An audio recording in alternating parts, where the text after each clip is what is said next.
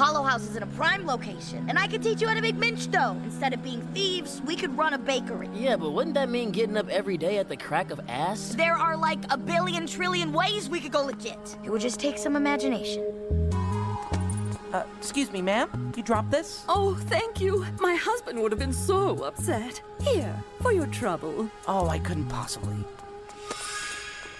Okay, Mr. Show-Off. Well, now she'll have a nice memory to soften the pain of losing all these bippies. Always thinking about everyone else's feelings.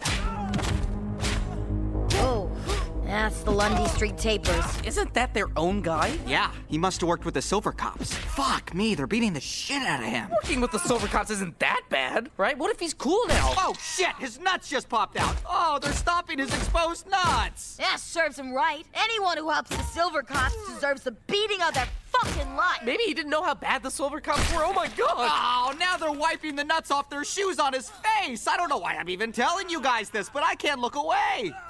I'm telling you, it was a big old Slurpee. No, it wasn't. Yes, it was. I think we got Slurpeens on Exxon. They're gonna terraform us. Dude, do you even know what a Slurpeen looks like? They have no hair, they're green or blue, and they don't have tails. They don't? No! Crap, this lady had a huge tail. Oh, shit.